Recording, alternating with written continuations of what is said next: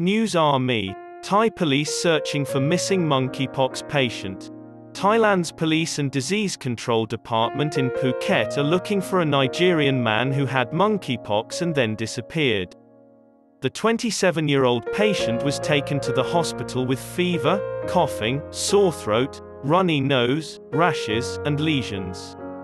After obtaining the lab test results, the hospital phoned the patient to organize his transfer for medical care, but he refused and turned off his phone.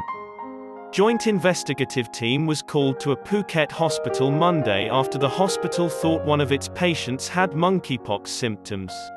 CCTV video shows the guy checking into a Patong hotel after learning of the adverse test result on Monday.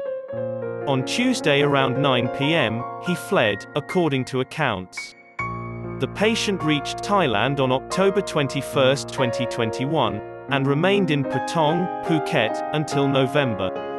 CNA stated he routinely attended provincial entertainment places.